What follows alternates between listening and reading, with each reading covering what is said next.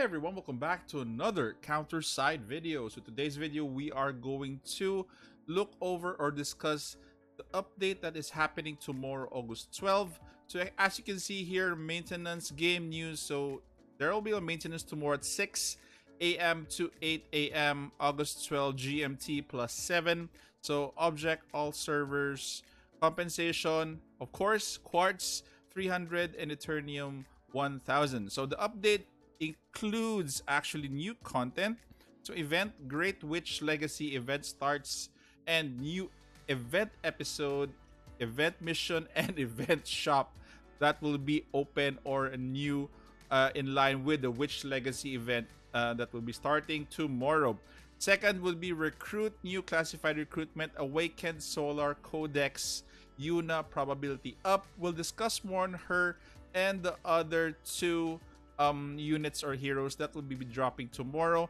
Next would be Serapel probability up as well, a normal recruitment, so new banner as well. And we also have skins, Pumpkin Knight skins release, Cindy Looper, Regina McCready, and Ingrid Johanna. Okay, number 5 is a new counter pass, and rewards would be Harab for the paid one, of course, for the premium pass or for the special pass. So I'll be discussing those three after this. So let's just finish this one. Attendance, 100-day Eve special punch in. Next would be shop new Yuna release celebration packages, Yuna update celebration classified recruitment package volume 1, Yuna update celebration classified recruitment package volume 1, Yuna update celebration growth package. So there are a lot of packages actually coming out tied to Yuna's release. And the shop, a Great Witch Legacy package recruitment package, Great Witch Legacy special recruitment package 2. Again, so these are items in the shop that are new so that you could recruit for probably Sharpay and more or less other means of recruitment or other items that can aid you in your recruitment. And also there is a danger close adjustment or elimination score reward and rank reward. Please refer to the events for more details. So this is just the announcement for the event. Let's move on to the employees or the units that will be dropping tomorrow. So we will start here with the new unit, Solar Codex Awakened Yuna. I was able to go through her, through her skills, her passive, what she brings, where she's good, and to sum it all up, she is, again, this is true, a striker who is in reality a tank damage dealer hybrid. So we still have to see whether she will be better than Awakened Hilde in terms of being tougher. But if she is at par with Awakened Hilde, I'm sure a lot of people will be switching from Awakened Hilde to her because they are both at 6 cost. They are she's striker and a counter as well. So again, she is still very good in the Korean server. She's not one of the top, but again, for the Southeast Asian server, she will really dominate pretty much because again, we will have probably she will decline down the line, but right now she is, I think, a must for PvP. Especially, take note, especially if you don't have Awakened Hilde yet. Okay, so if you don't have Awakened Hilde, I would suggest that you must summon for her. She will also be a good complement to Awakened Hilde, but again, 2/6 cost in a team. But some teams are actually pulling it off. But it would be tricky as well if you bring both of them. But again, I think it would be, it would be an experiment, but it's not impossible. Okay, KR PVE score, it's they scored her at a 12 out of 10. So PVE, she is very exceptional. No argument there. Get her because she is still good in very good in PvP, probably the best. And for PvP, she can actually be good at a 9 out of 10, especially now in the early stages of Southeast Asia counter side. So worth pulling, future proof, definitely she is. And let's take a look at her skills that are here. So for her basic attack, summons flames, inflicting AoE damage to the enemy in front. After every fifth basic attack, Riley delivers an AoE attack to the farthest target and decreases its attack and attack speed by 30 for 5 seconds. So again, based on the basic attack, this is just an assumption. I think attack speed would be good for her because she could um, kick out, or she could initiate that fifth basic attack and AoE on the furthest target. So again, your furthest target would be snipers, with supporters, your healers. So again, I think attack speed would be good for her. Riley's passive. So summon Riley when deployed. Yuna decreases HP by 2% every 2 seconds for herself and surrounding enemies, excluding bosses and ships, and recovers 3% of HP every second if Riley is on the field. Riley resurrects in 5 seconds with full HP once summoned. Again, so this passive is actually good, but it's really dependent on Riley for his survivability and his presence as well. At skill level 5, if Riley is dead, damage taken is 50%, and special ultimate skill HP restoration at 50% for 5 seconds. So this actually makes her tanky. Again, a tanky striker is actually a headache. Next would be Solar Flare. It's her special, so 20-second cooldown. Summons a massive column of fire, inflicting AoE damage on and around the target. Loses their buff effects and can't receive new buffs for 6 seconds. Yuna also recovers 10 HP if Riley is on the field. At skill level 5, damage taken is minus 15% for 8 seconds when cast.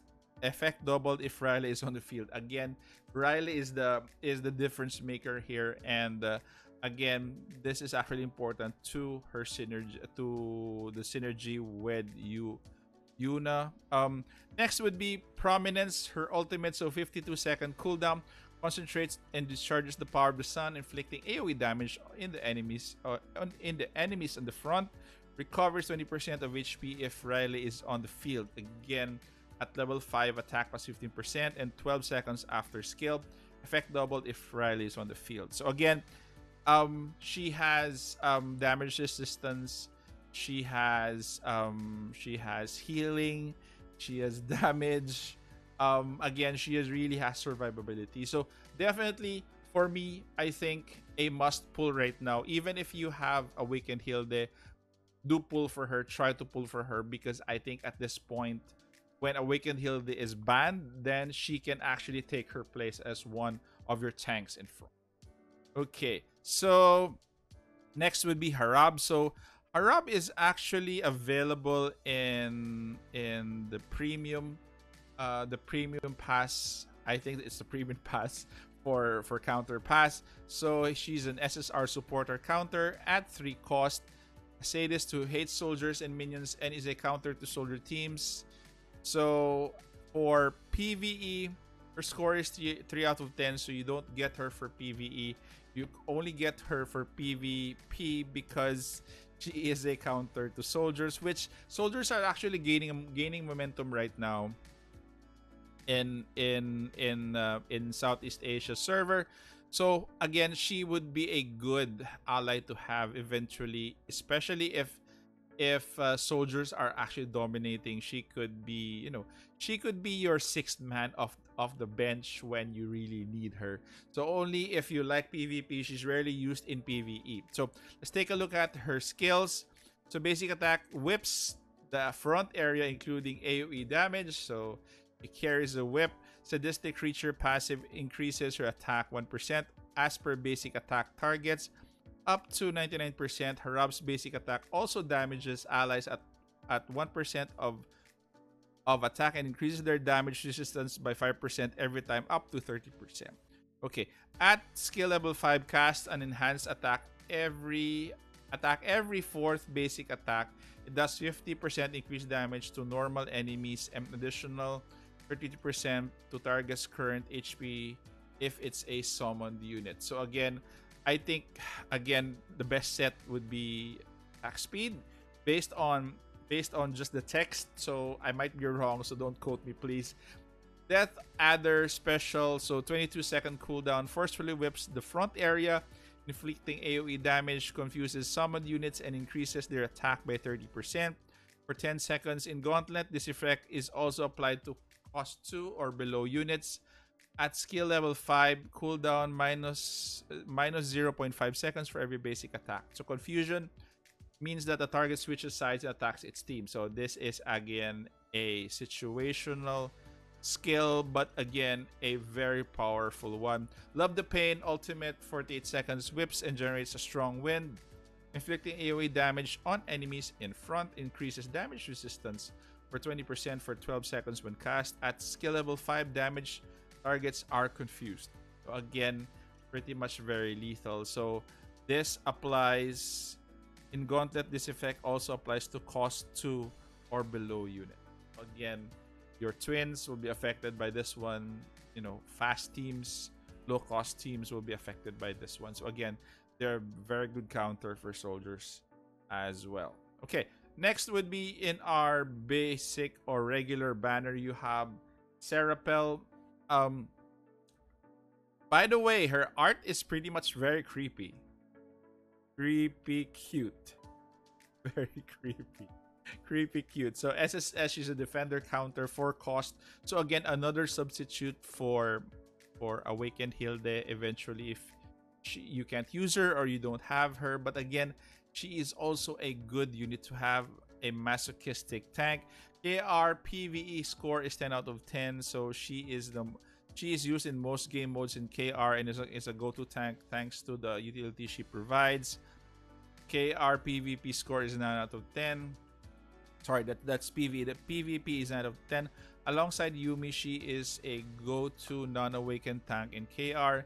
It's either her or Yumi that are always banned, and it's a cycle there. 1 week you see Yumi, another Serapel. Okay, so again, these tanky units will usually rotate because they're banned. That includes Awakened Hilde. So if you have Serapel, you have Yumi, you have Yuna, you have, I think Yumi is Yumi Lee, I think, and these will be your rotation in terms of if others are banned, you have a good core of defenders that you know that you could go to. So more or less, Reginald King will be out of the picture once these ladies are going to be out. She's going to be 4 as well as Reginald King. So again, she is going to be good.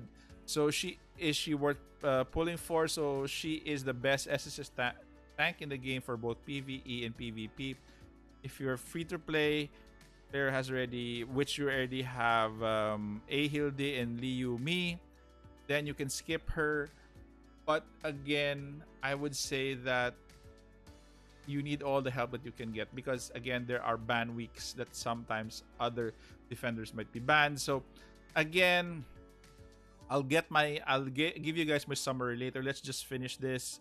In terms of Serapel's skill set, discharges enemy, inflicting AoE damage on and around target, permanently increases your attack by 1% in response to incoming damage, up to 99%. In Gauntlet, incoming damage decreases all enemies' HP by 4.5% over 3 seconds, so ships excluded. At level 5, after every 4th basic attack, she delivers an enhanced AoE attack to the front area and gains hit stun immunity for special skills and lower damage resistance plus 50% for 5 seconds as well. So again, could be attack speed. So the 4-piece set. Spreading Pain special, 28 seconds, unleash her power, inflicting AoE damage on surrounding enemies and forcing them to attack her for 8 seconds. Takes 50% of damage from surrounding allies and achieves 100% higher defense for 8 seconds. At skill level 5, recovers 30% of max HP after skill. Also could be all HP. 2 HP sets could do as well. Lacrimosa ultimate, 48 seconds, partially reveals her true form, inflicting AoE damage on surrounding enemies. This skill immediately cancels all the debuffs cast on her and makes her invincible for the duration. At skill level 5, stuns all enemies for 2 after skill.